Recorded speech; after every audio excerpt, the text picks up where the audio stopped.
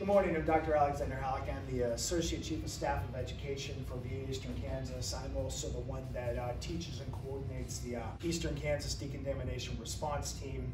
And today what we're going to be talking about real quick is the personal protective equipment that is highly recommended and in Eastern Kansas required for the SARS-CoV-2 strain COVID-19 that appeared last fall in Wuhan, China.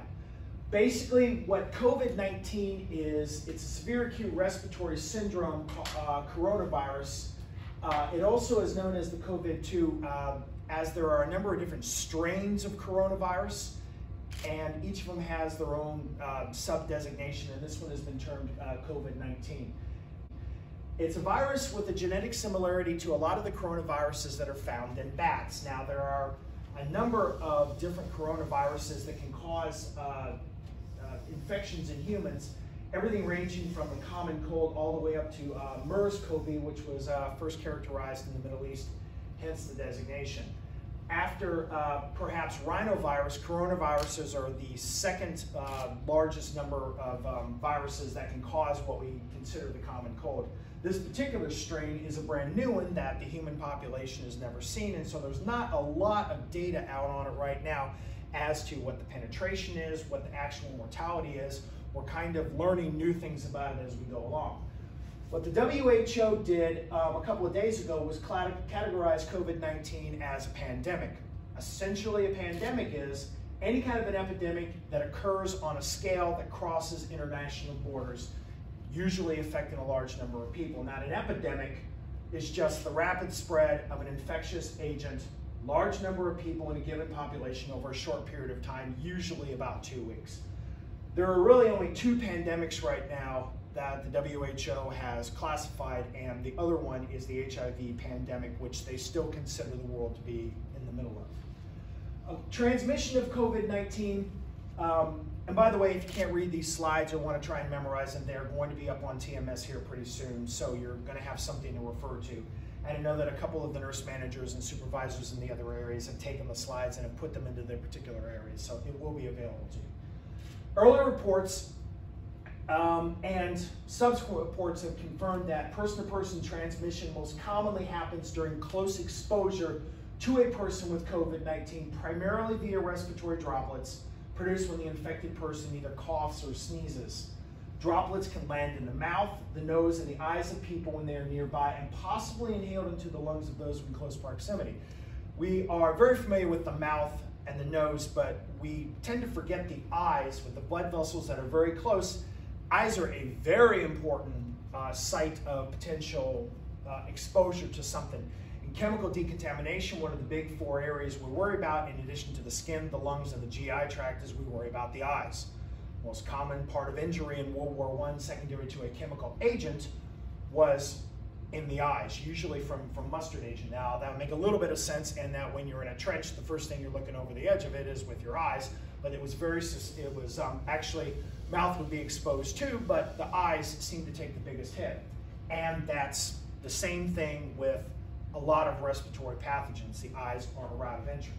The contribution of small particles called aerosols or droplet nuclei to close proximity transmission is currently uncertain. However, we do seem to think that long distance transmission between person to person is unlikely, that there is a sort of a sweet spot where you need to be beyond that particular person, whereas your transmission gets drops off. Procedures then, the PPE procedures are then used to mitigate these particular entry sites. Close contact can occur, according to the CDC, while caring for patients, including being within approximately 6 feet, again, that seems to be the sweet zone, of a patient with COVID-19 for a prolonged period of time. Now, what exactly is a prolonged period of time? CDC even admits they're not quite sure what that actually means.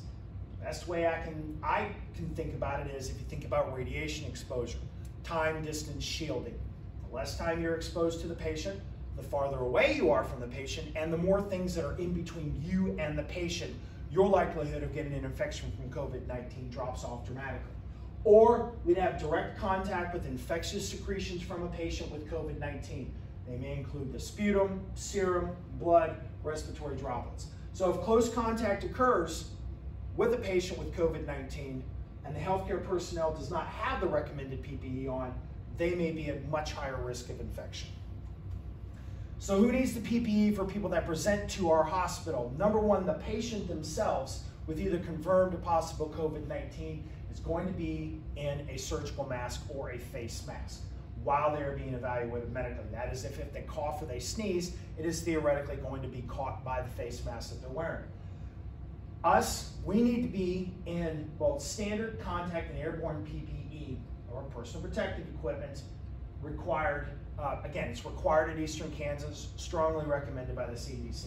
These precautions include some form of respirator, starting with a NIOSH-approved N95 respirator, obviously gowns, gloves, face shield, and eye protection. The best way I can think about this and put it in terms of things we have all seen before is, think about a patient with active tuberculosis that's in Clostridioides difficile contact isolation who might spit in your face. That's probably the best way to think about these kinds of patients and put it into the context of something that we have pretty much already seen in clinical practice. What is a respirator? A respirator is just a personal protective device that's worn over the face, covers at least the nose and mouth, and is used to reduce the wearer's risk of inhaling some sort of hazardous particle. It could be dust particle, as if you worked in a factory or at home when you saw wood quite a bit. Infectious agents, gases, or vapors, so this could be used in a chemical plant for whatever reason. The point of a respirator is that all the air that reaches your lungs has been filtered through some sort of an apparatus, and that is the only way that it has reached your lungs. All respirators that are used are required by OSHA to be NIOSH, National Institute for Occupational Safety and Health, have to be NIOSH certified, especially those that are intended for use in healthcare. If it's not been certified, then you can't trust that the respirator that you're using is actually something that's going to protect you. Now, the types of respirators that are out there sort of in a general context, you can see you have those that supply air, whether it's self-contained breathing apparatus or an airline. We are obviously not going to be doing this. We are not firefighters. We are not doing level A decontamination response. We're going to be using a combination of one or of two air purifying respirators. The first one is the N95 mask. And for those who are either not able to use the N95 mask, we will be using some form of a PAPR, a positive air purifying respirator, which I'm going to talk about here in a bit. We're not going to be using half face or full face respirators or anything like that. So what is an N95 respirator? Basically, an N95 respirator, the N stands for a mask that is not oil resistant. We don't work in an area or circumstances where we are going to be exposed to oil products like we would in, say, a factory that would produce them. The N95 just basically means that about 95% of the airborne particles less than 0.3 microns in size are going to be filtered through the mask. You can go up to N99 and N100, which is about 99.97%. Traditionally, the N95 is the one that's been used in healthcare. Again, you don't need oil-resistant masks. Would it be better to have some of the higher mask filtering capabilities? Yes, there's potential possibility that we may receive them, but in healthcare, traditionally, the one we have all used has been the N95 mask, and that has been deemed to be the one that provides us with an adequate amount of safety. Whether or not we go to these other ones will be guided by either supplies or by what the CDC, VA, World Health Organization deems we have to go to.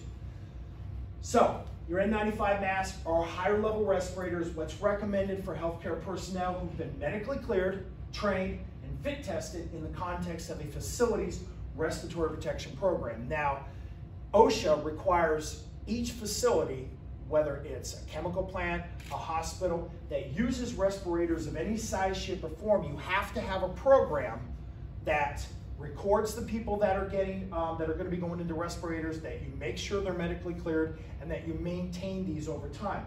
So what also needs to happen is if you also need to understand what the safe removal, disposal, and medical contraindications to a respirator are. In other words, if you're going to be getting in one of those, or rather wearing one of those, you have to understand how to put it on, how to take care of it, how to dispose of it, and what are the contraindications of you potentially putting on one of those. Or as part of our respirator program, us determining whether or not it is safe for you to put one of those on.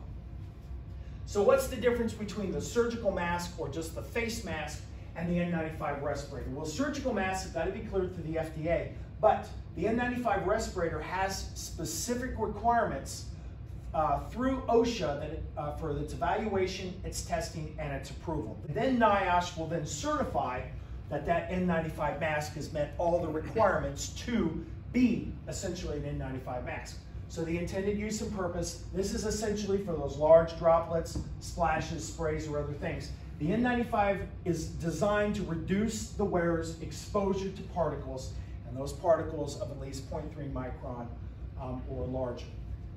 The surgical mask is obviously loose fitting. There needs to be a tight fitting and fit tested requirement with the N95 respirator. We do have to do a seal check requirement, and it's required each time the respirator is donned. The reason being is that if you do not get a good seal around that mask, the edges of the mask, you are going to get air in, and then the point of having a respirator is completely negated.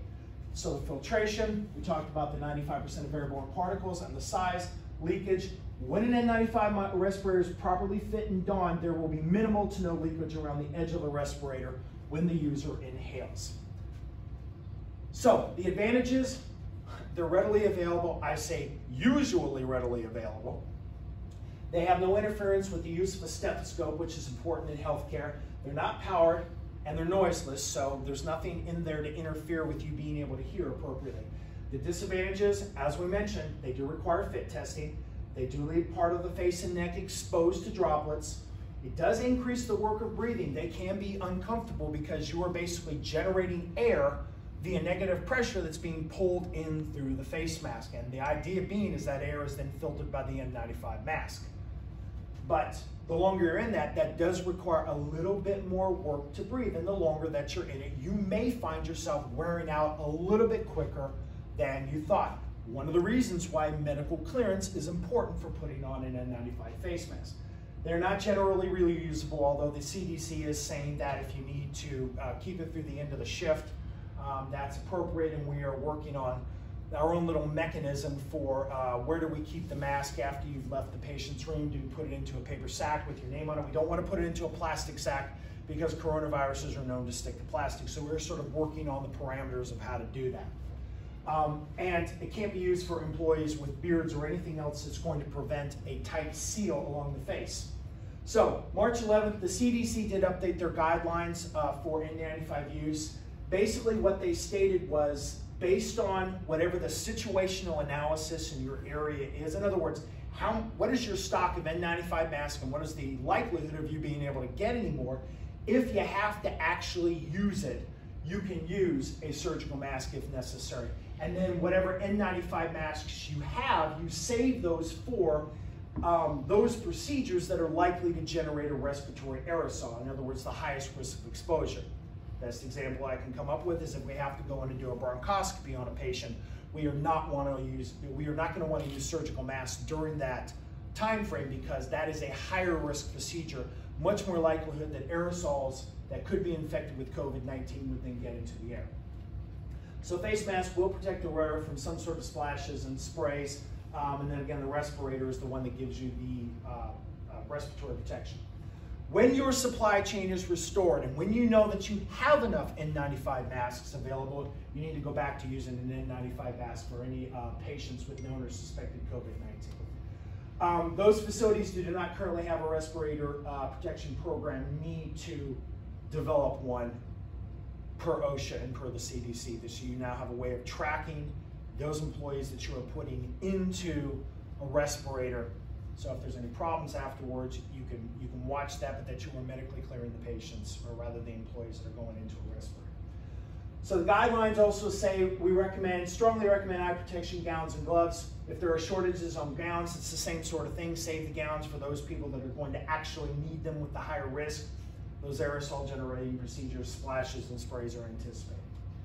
Hand hygiene, healthcare personnel should perform hand hygiene before and after all patient contact, with a potentially infectious material before putting on and after removing PPE, including the gloves. And we'll go through sort of a protocol that the University of Nebraska's biocontainment unit has come up with, which sort of mirrors what the CDC already has, but they had some very good pictures, and it's something we didn't have to actually recreate on our own. Hand hygiene after removing the PPE is particularly important because anything that's on your hands may have been transferred. That's the area of your body that's most likely to have COVID-19 on it. Hand hygiene should be performed with an alcohol-based hand rub, preferably at about 60 to 95% alcohol concentration, or you can wash your hands with soap and water for at least 20 minutes. Again, if your hands are visibly soiled, blood, vomit, something else on them, you need to clean them first with soap and water and then proceed with an alcohol-based hand rub. Eye protection, very important. You want to put on your eye protection. It can be goggles, it can be disposable face shield. It covers the front and the sides of the face upon entry to the patient room or care area. Personal eyeglasses, contact lenses are not considered the appropriate, adequate eye protection for COVID-19. You want to remove the eye protection before leaving the patient room or care area. And again, the reusable eye protection, if you're going to be going with that, they need to be cleaned and disinfected in between each patient use. You do not want to continue to keep using those. And again, if it's disposable, you get rid of it. Gloves, non-sterile, clean, sterile gloves going into the patient's room or care area. If they become torn, heavily contaminated, you need to change them immediately. Remove and discard any gloves after leaving the patient room, care area, and immediately perform hand hygiene after you have removed your gloves. Gowns, again, clean isolation gown upon entry to the patient room or area. Change the gown if it becomes soiled. Discard it and remove it after leaving the room. If we are using cloth gowns or any kind of reusable gown, there will be a mechanism for keeping that gown isolated until it can be cleaned. We clean them after every patient use. As mentioned before with the N95 masks and with the gowns, if you have a shortage of the gowns, save those for those procedures or circumstances where there's a higher likelihood of virus transmission. Obviously, those aerosol generated procedures, care activities where splashes and sprays are anticipated, and high contact patient care activities that provide an opportunity for transfer of the COVID pathogen to the hands and clothing of the healthcare personnel, such as dressing, providing hygiene to a patient, bathing, assisting with toileting, changing linens, device care, wound care. Our patients in the CLC, those patients that we might have in the intensive care unit that are unable to move themselves, circumstances like that. All right, so at the end of it all, here's what the super suit should basically look like. You should have some sort of eye protection, you should have a NIOSH approved N95 respirator or greater, you should have a gown on, and you should have gloves on. Note we don't have head covering, although for those of you who might have long hair or something like that, you might want to wear head covering to keep your hair covered unless you have it back in a ponytail or maybe tucked in the back of the gown. But it is not required. Foot coverings are not required in this either, unless you're going to be going into something where you feel like the feet might be exposed to something else. For example, there's vomit on the floor, there's blood on the floor, or something like that. I joke that if those are on the floor, then something went awry with the patient. But it's not actually required. You don't need to disinfect your shoes afterwards. Again, if you walk through something potentially, or you feel like you might, then shoe coverings may be something that you want to consider putting on. They will be available if necessary.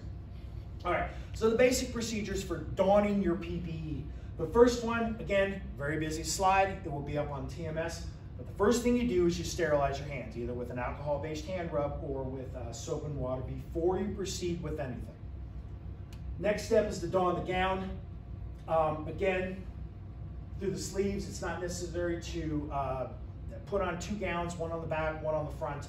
Check the gown before you put it on because, again, any personal protective equipment that you put on, you want to make sure that it is going to protect you because you are the one that is wearing it when you're in the room.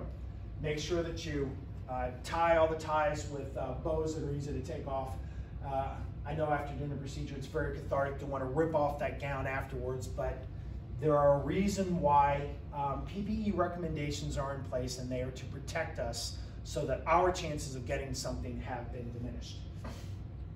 Donning the N95 respirator, this is just a really good way to put them on that the University of Nebraska uses. But the point is you want to make sure that the upper strap is over and placed behind the head towards the crown of the head. And the bottom strap is over the top of the head and placed at the nape of the neck below the ear. And then you want to make sure that you get a good seal. You want to pinch or mold the nose clip. You don't want to squeeze it tight.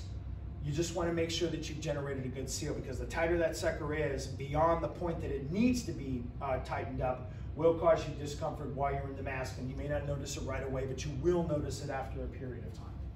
And this is where, if we have to go to a surgical mask, this is the part of the procedure where it will be placed. Once it's on, don't adjust it, because once you have a seal, number one, you might break the seal, but number two, your hand might be infected, and now you're mucking around with your face, and you don't want that to happen either. Place your face shield or goggles on at this particular point in time. Make sure it's snug and comfortable and where you want it before you go in the patient's room, because again, you don't want to adjust it while it's in there. Because again, if your hands are infected, now you are playing around with your face, and you run the risk of transmitting the COVID-19 that might be on your glove to your face.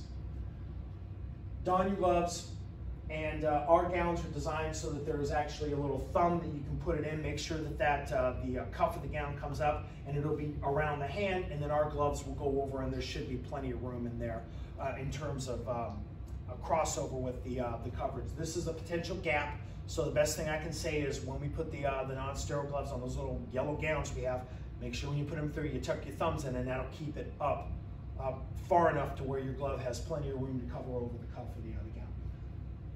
Now, any questions?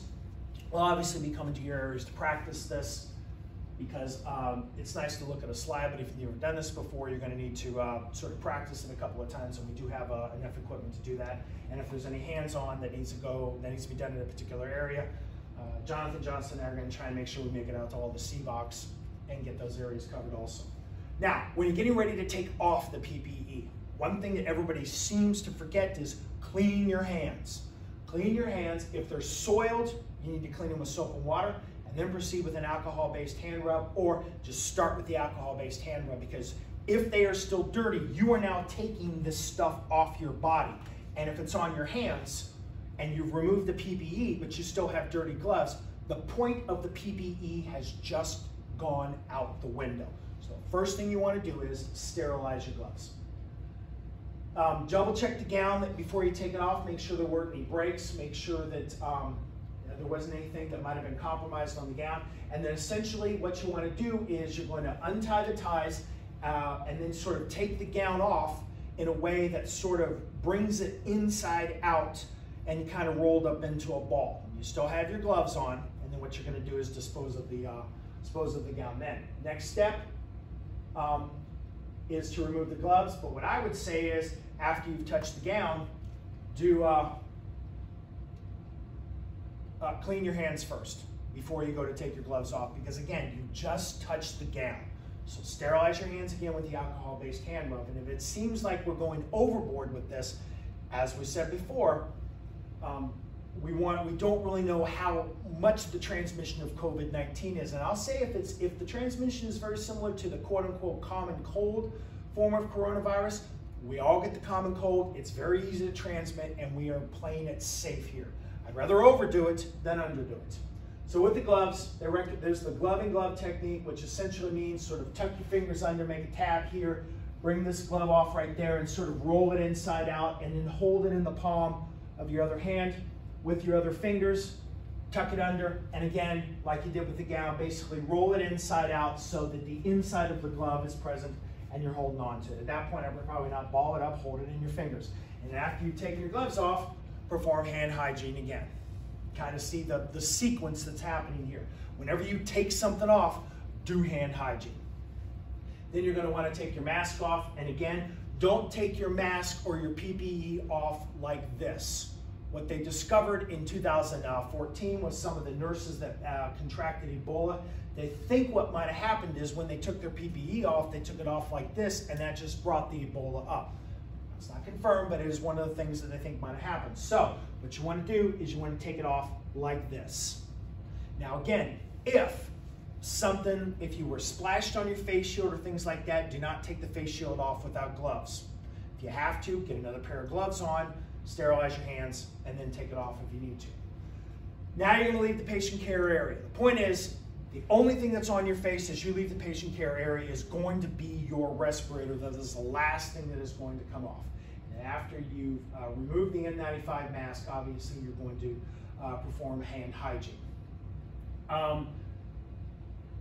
Lean near the waste container outside the room, remove the N95 mask, or put it into a paper sack or whatever holding container that we're going to have to try and be able to use the N95 mask through the end of the shift. And then again, this is sort of the sequence, and then after you've done that, do the hand hygiene. And again, this is kind of a mechanism for how to take it off. Again, you are leaning over it so that if there's anything on the mask, it's going this direction and not coming up over your head. And again, minimize the contact with the N95 mask as you have, and then afterwards, again, perform hand hygiene. Now, what about the powered air purifying respirator? Well, there are circumstances where the N95 mask is just not going to be an acceptable alternative or an acceptable way of making sure that you're wearing a respirator. If the N95 respirator choice does not fit, the employee has some sort of facial hair or other facial deformity that would interfere with you being able to form a good mask-to-face seal. We don't have an N95 respirators available, or we've limited them based on saving them for the high-risk procedures, or again, we're doing a high-risk aerosol-generated procedure.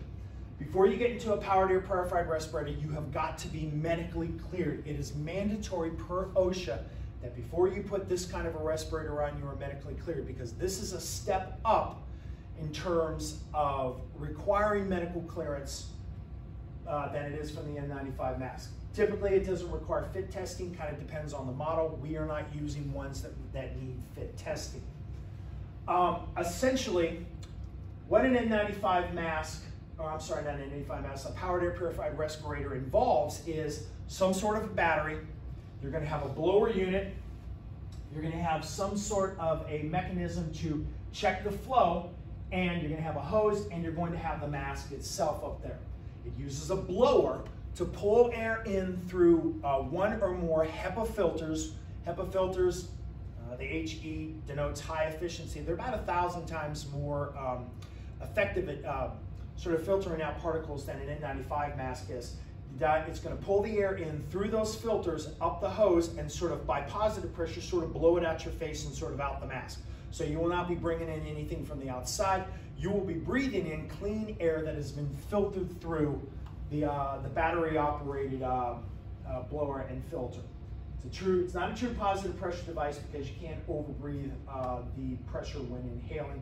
And again, you don't need a face shield because theoretically, this is your face shield sort of built in already. Some of the disadvantages of the powered air purifying respirator are it does not supply oxygen. Again, this is not an oxygen or air supplying apparatus. It does require medical clearance to use. It requires ongoing training to don, use safely, and then take off. It can not usually be used with a stethoscope, but some models allow for this, and our PAPRs actually allow for the use of a stethoscope, which is one of the reasons why we chose the model that we chose. It can cause claustrophobia. Now, this is a very important thing. Why you are medically cleared is that you're putting on something that is basically going to enclose your entire face and sort of isolate it from the outside world. That is the point of a PAPR. I have people during our decontamination class that do just fine. They get the Tyvek suit up. The minute they go hoods up, they just don't like being in there. The point of this is that if you at any particular time feel unsafe being in the PAPR, I don't want you in the PAPR. If you are not medically able, per whoever is screening you, to go into a PAPR, you're not going to go into a PAPR. I've had people that have wanted to use one during the decan class. In some of the outside hospitals that I've helped evaluate, I have had people, healthcare workers, firefighters, who want to get in the PAPR gear, and I've said, no, it's not medically safe for you to get in there. Or again, they get in there and something happens and they don't like being in there.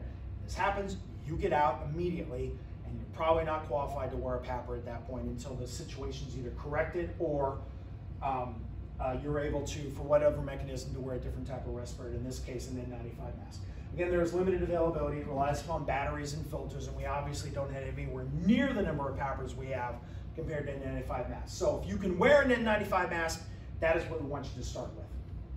All right, so the first thing you're going to do is you're going to inspect the unit.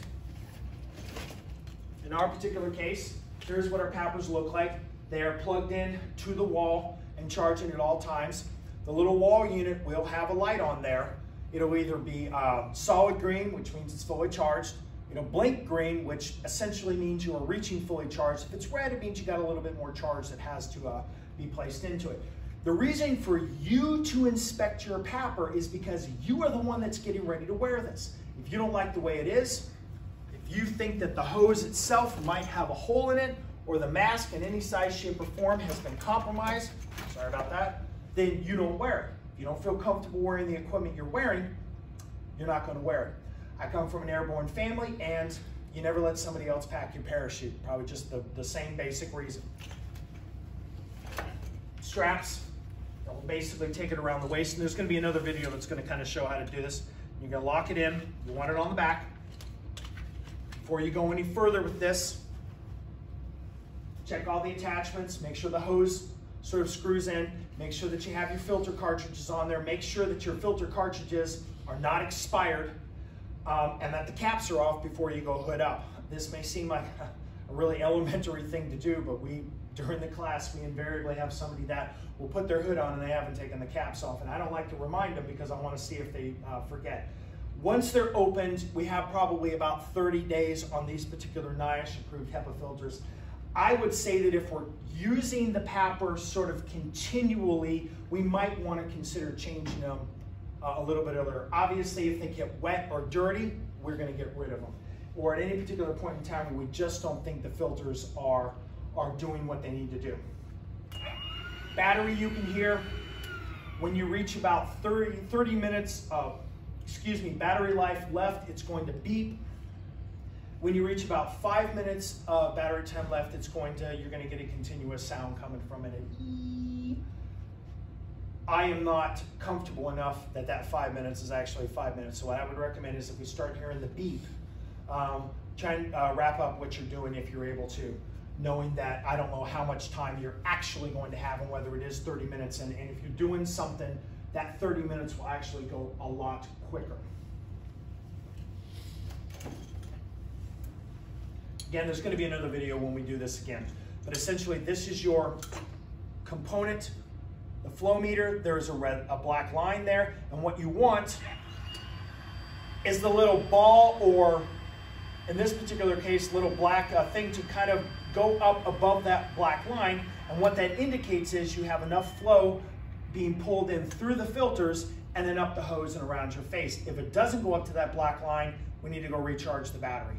If it doesn't come on at all and you know it says it's fully charged, we need to not use this PAPR.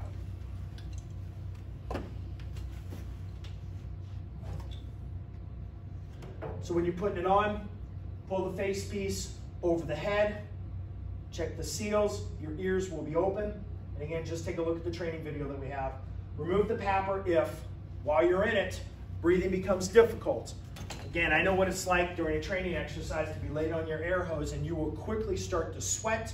You will quickly be breathing what is inside your mask, the air that's in there, because you got no air coming and you got these little itty bitty holes where the air exits that you're trying to breathe through that are now cramped against your face. If breathing becomes difficult at any time, want you out of there. And it may not even necessarily be the mask, it may be you and whatever medical condition you might have or might have developed. Could just be anxiety or dizziness. You need to get out of the PAPR as quickly as possible. The eyes and nose or mouth might become irritated. Again, it depends on what else might be in the room or whether or not you have sort of a break in the mask. Want to remove the PAPR only when outside the isolation room. Because again, this is your respirator. Remove the PAPR in the same spot of the sequence where you would remove the N95 mask outside the room. Gloves do remain on. If you feel like you have to, you can put another set of gloves on. What we're going to try and do is clean the outside of the PAPR with some sort of a disinfecting solution. We're thinking about something that we can spray on there. The purple wipes seem to destroy that face mask on there, so we're recommending not using those. And obviously you're going to have an assistant in gloves that's going to help you remove the PAPR and place it over to where it can be used again if necessary. If a PAPR is used on a patient in the emergency room, that PAPR is going to follow the patient throughout the hospitalization. And again, you want to make sure after you've taken the PAPR off, you have done good hand hygiene. One of the things I also recommend is whenever anybody's in a PAPR or during my decon class, when they're in the huge Tyvek suit and they have the hood that's coming over, I like people to be in pairs. You know, if they go into the area arm in arm, and the point is that person is to watch the other person while they're in the PAPR. What I recommend is if we have someone in a PAPR, that we either have somebody else in a PAPR in the room with them, or say in our intensive care units where we have the glass doors, someone is keeping an eye on the person with the PAPR. Because while it may seem very safe, the work of activity is going to dramatically go up the longer you're in these. You're in gowns and gloves, you're not being allowed to sweat, and now you have something completely enclosing your face.